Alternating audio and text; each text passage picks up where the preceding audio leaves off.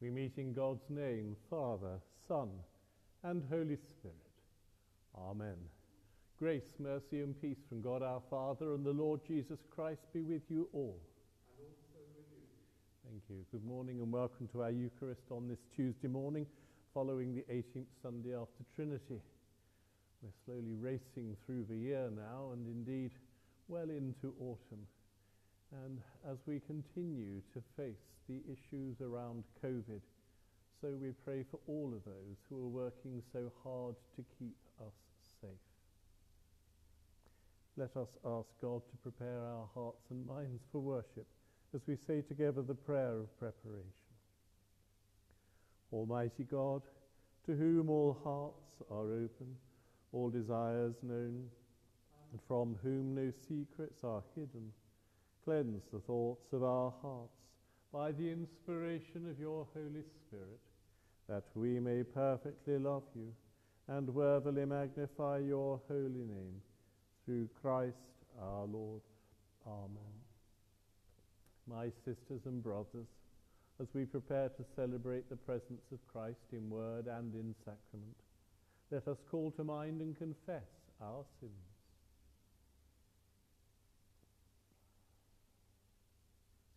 Wash me thoroughly from my wickedness, and cleanse me from my sin.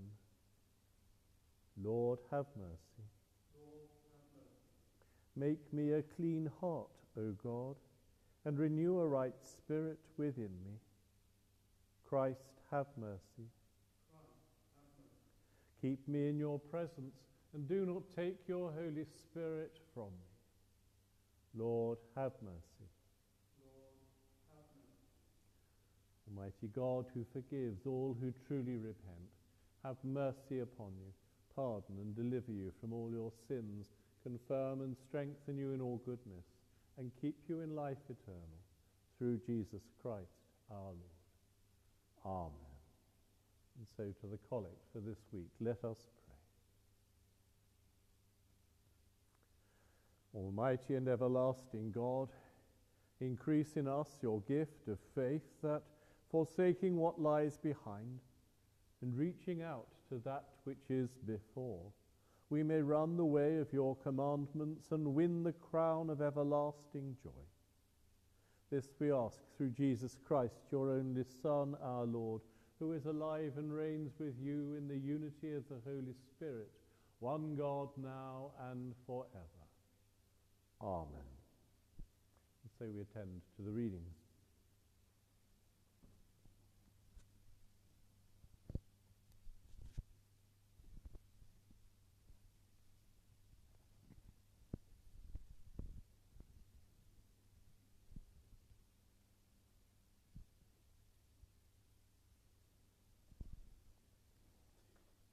A reading from the letter of Paul to the Ephesians.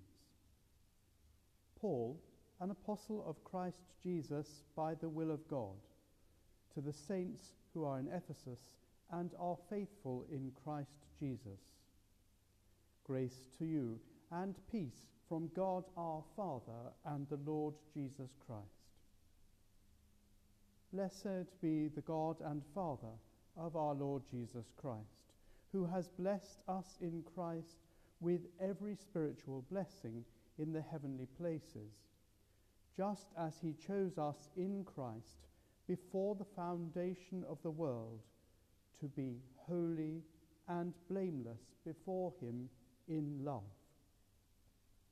He destined for us an adoption as his children through Jesus Christ, according to the good pleasure of his will, to the praise of his glorious grace that he freely bestowed on us in the Beloved. In him we have redemption through his blood, the forgiveness of our trespasses, according to the riches of his grace that he lavished on us. With all wisdom and insight, he has made known to us the mystery of his will, according to his good pleasure that he set forth in Christ, as a plan for the fullness of time, to gather up all things in him, things in heaven and things on earth. This is the word of the Lord. Thanks be to God. The response to the psalm is, "Sound praises to the Lord, all the earth. Sound praises to the Lord, all the earth. Sing to the Lord a new song, for he has done marvelous things. His own right hand and his holy arm have won for him the victory. Sound praises to the Lord, all the earth. The Lord has made known his salvation. His deliverance has he openly shown in the sight of the nations. Sound praises to the Lord, all the earth. He has remembered his mercy and faithfulness towards the house of Israel, and all the ends of the earth have seen the salvation of our God. Sound praises to the Lord, all the earth."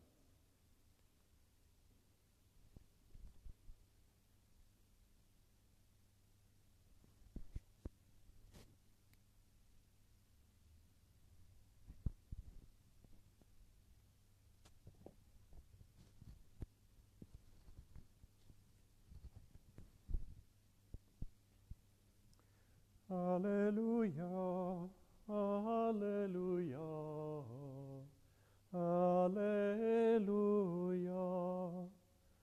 alleluia, alleluia, alleluia. I am the light of the world, says the Lord. Whoever follows me will never walk in darkness, but will have the light of life. Alleluia, alleluia, alleluia.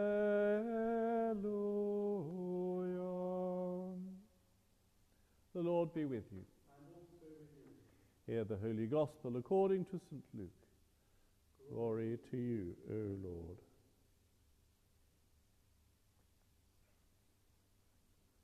Jesus said, "Woe to you, for you build the tombs of the prophets whom your ancestors killed. So you are witnesses and approve of the deeds of your ancestors, for they killed them, and you build their tombs. Therefore also the wisdom of God said, I will send them prophets and apostles, some of whom they will kill and persecute, so that this generation may be charged with the blood of all the prophets shed since the foundation of the world, from the blood of Abel to the blood of Zechariah, who perished between the altar and the sanctuary.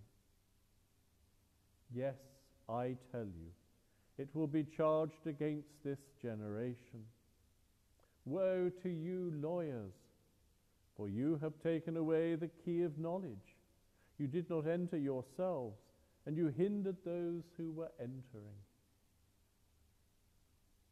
When Jesus went outside, the scribes and the Pharisees began to be very hostile towards him, and to cross-examine him about many things, lying in wait for him, to catch him in something he might say.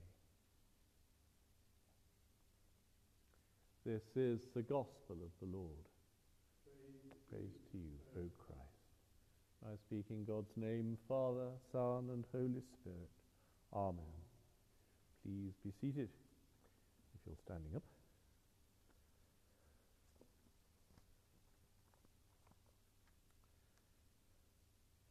You know, God has appointed us all to be his daughters and his sons. We are the followers of Christ. And in the reading from Ephesians, that speaks loftily of God's goodness and the great results for us humans who gain this new relation to God by his gift. Paul, writing to the Ephesians, speaks also of how this was accomplished. It is through the blood of Christ that we have been redeemed, forgiven, and raised to this status as sons and daughters of God, as brothers and sisters of Christ. But for the details of our redemption, the hardness, the hostility and blindness of Jesus' opponents, we must actually listen and pay attention to the gospel, where Jesus is clearly actually accusing the scribes and the Pharisees of killing the prophets, of killing those who came before him to bring salvation to Israel.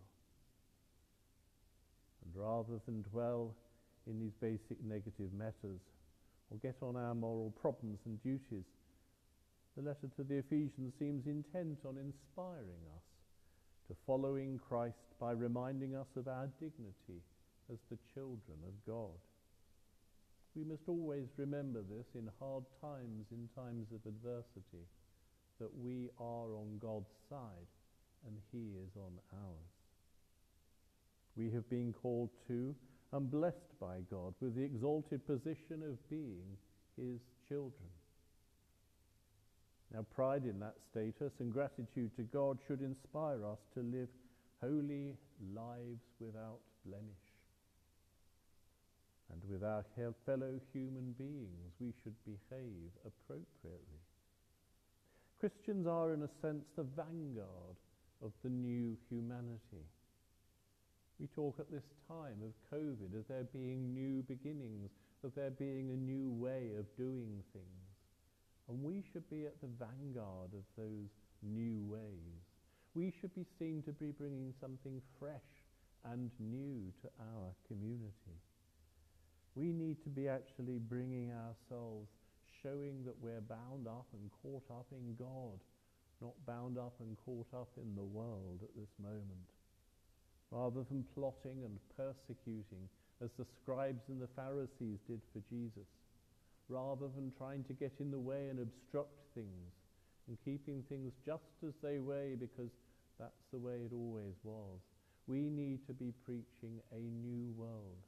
We need to be preaching of a new world of love and compassion, of real understanding of each other, of coming and listening to one another, of giving best regard to other people, and actually expressing ourselves to them in love.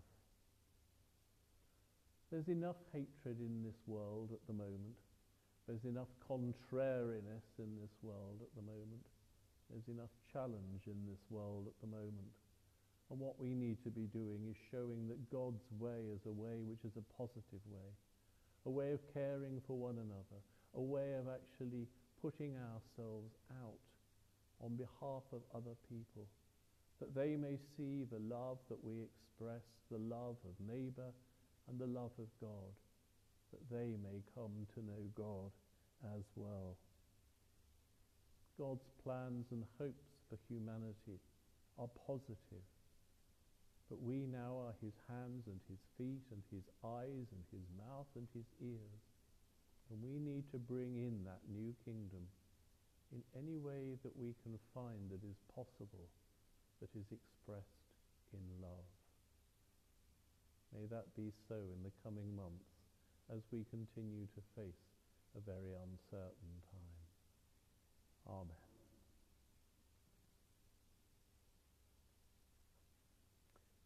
And so now in the power of the Spirit and in union with our Lord Jesus Christ, let us pray to the Father, praying for the church throughout the world, but it may be seen to be an outward-looking and loving community, bringing new solutions to old problems. We pray for Christopher and Richard, our bishops, for Simon, our archdeacon, and Rachel, our area dean. We pray for our parish and the other parishes in Mitcham. We pray for our local area. We give thanks for all those who strive to make this a better place to live. Lord, in your mercy, hear our prayer. Heavenly Father, we give you thanks and praise for the gift of your creation. And as we have just celebrated our harvest tide, we are more mindful than ever for those who go without. We pray for those who are homeless this day. We pray for Faith in Action, the YMCA, and other initiatives that seek to provide accommodation for people. And we pray for those who may be stranded on the streets this winter, praying that they may find shelter.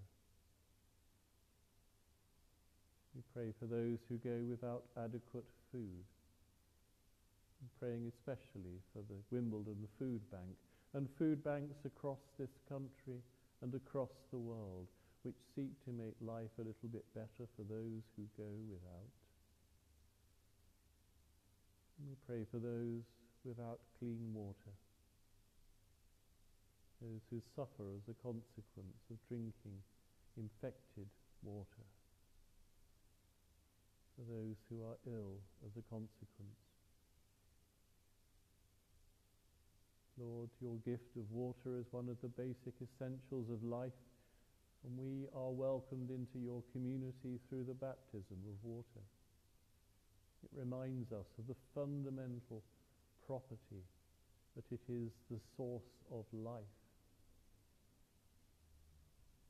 May we and Water Aid and all the charities who seek to make things better in that regard be supported to bring health and vitality to everyone. Lord, in your mercy, hear our prayer. Father, as a loving community, we bring before you those who are suffering in body, mind, or spirit at this current time. We individually name Andrew McMinn, Jesse Willoughby, Amir Gill, Deborah Chapman, Joyce Nelson, Michael Oy, Dylan Long, Robert Willer, and Barbara Atkins. We pray for those in our intercessions book, and in a moment of silence we pray for those who we carry in our own hearts this particular day.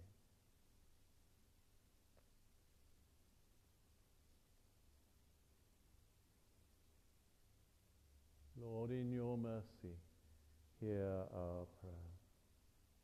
And finally, we pray for those who have passed away.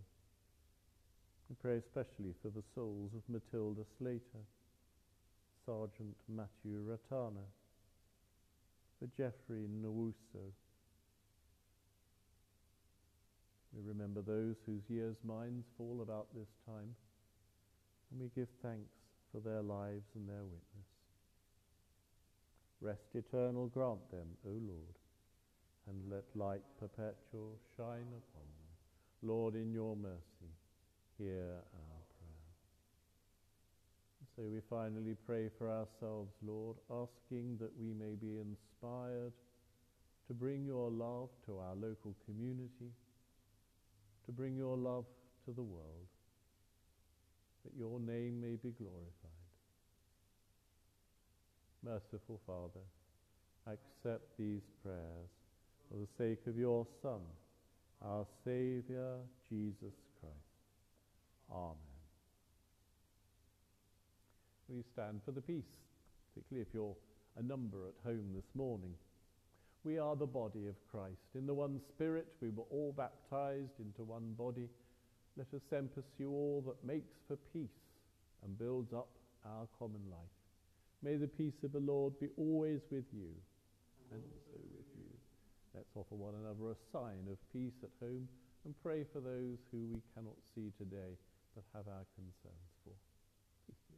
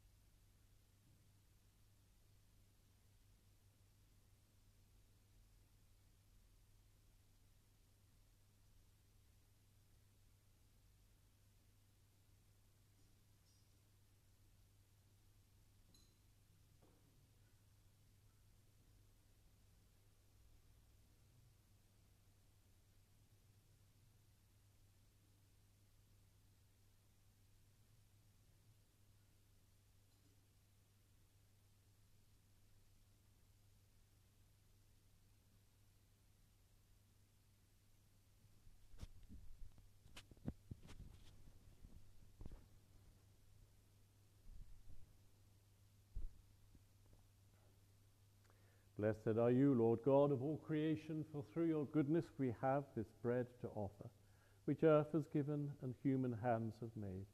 It will become for us the bread of life. Blessed be God forever. And blessed are you, Lord God of all creation, for through your goodness we have this wine to offer, fruit of the vine and the work of human hands. It will become for us the cup of salvation.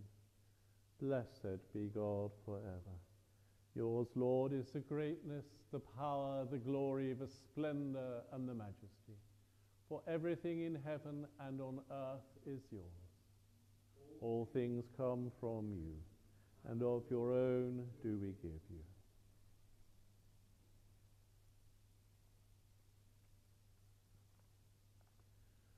The Lord is here. Lift up your hearts. Let us give thanks to the Lord our God. Father, we give you thanks and praise for your beloved Son, Jesus Christ, your living Word, through whom you have created all things, who was sent by you in your great goodness to be our Saviour. By the power of the Holy Spirit he took flesh. As your Son, born of the Blessed Virgin, he lived on earth and went about among us. He opened wide his arms for us on the cross. He put an end to death by dying for us and revealed the resurrection by rising to new life. So he fulfilled your will and won for you a holy people. Therefore, with angels and archangels and with all the company of heaven, we proclaim your great and glorious name, forever praising you and saying, Holy, holy, holy Lord, God of power and might, heaven and earth are full of your glory. Hosanna in the highest. Blessed is he who comes in the name of the Lord. Hosanna in the highest. Lord, you are holy indeed, the source of all holiness. Grant that by the power of your Holy Spirit, and according to your holy will, these gifts of bread and wine may become for us the body and blood of your Son, Jesus Christ, who in the same night that he was betrayed, took bread and gave you thanks. He broke it and gave it to them, saying, Take, eat, this is my body which is given for you. Do this in remembrance of me.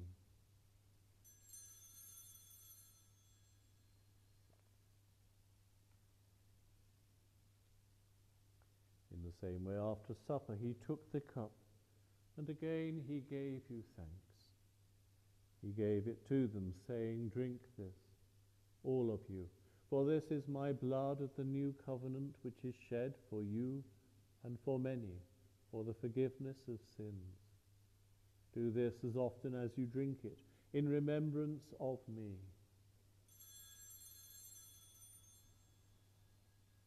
Jesus Christ is Lord.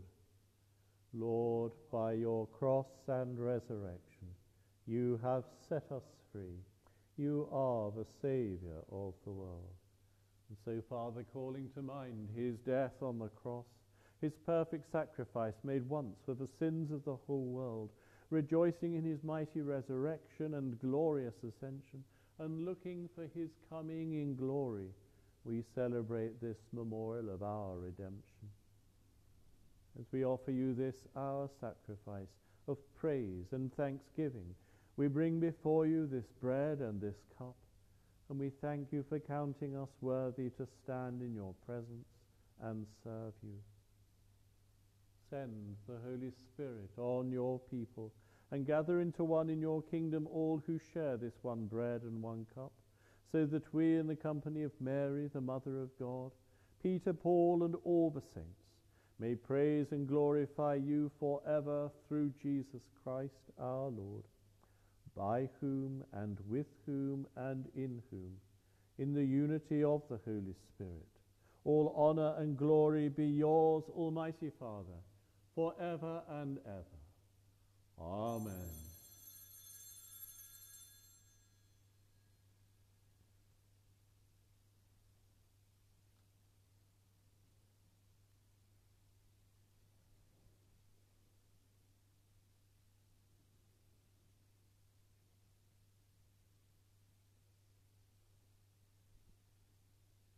Let us pray in the words our Saviour gave us.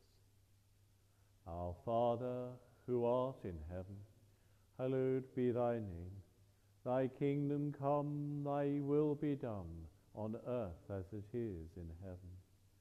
Give us this day our daily bread, and forgive us our trespasses, as we forgive those who trespass against us. And lead us not into temptation, but deliver us from evil. For thine is the kingdom, the power, and the glory, for ever and ever. Amen. We break this bread to share in the body of Christ. Though we are many, we are one body, because we all share in one bread. Jesus, Lamb of God, have mercy on us. Jesus, bearer of our sins, have mercy on us. Jesus, Redeemer of the world, give us your peace.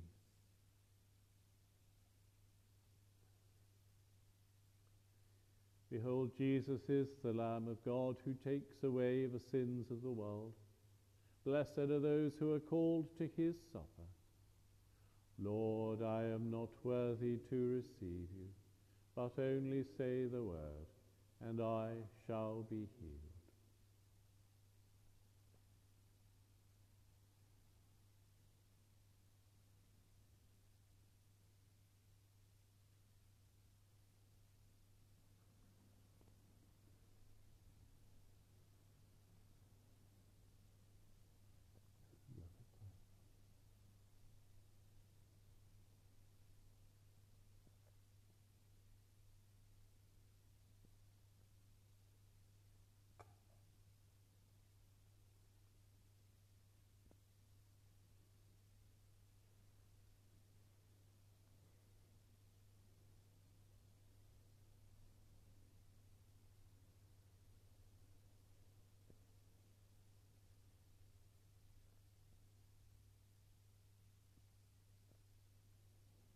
Let us pray.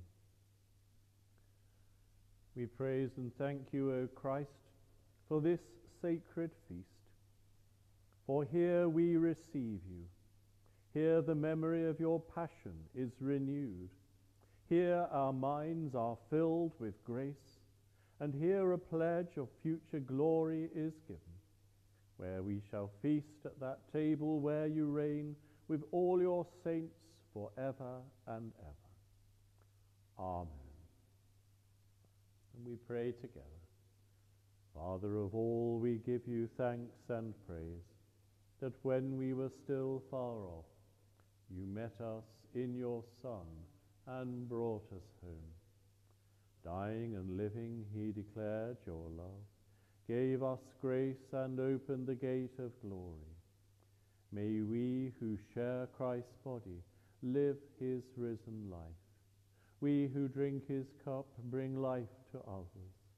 We whom the Spirit lights give light to the world. Keep us firm in the hope you have set before us, so we and all your children shall be free, and the whole earth live to praise your name. Through Christ our Lord. Amen.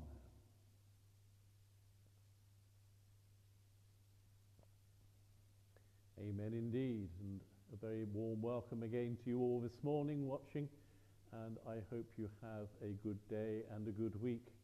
We continue with our open church services currently at 11 o'clock on a Tuesday morning and a Sunday morning, and you will be very welcome to come along for those short services where you may receive Holy Communion. We are happy to say that the heating is back on in church.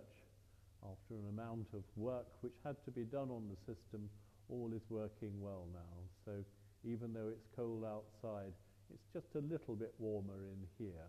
We do have to keep the windows open for ventilation now. That's one of the requirements of the COVID precautions. But at least the chill is off, and you will be very warmly welcomed here, both in body and in spirit. The Lord be with you. And also with you. The peace of God, which passes all understanding, keep your hearts and your minds in the knowledge and the love of God and of his Son, Jesus Christ our Lord. And the blessing of God Almighty, the Father, the Son, and the Holy Spirit be with you and remain with you now and always. Amen. Now go in peace to love and to serve the Lord. In the name of Christ. Amen.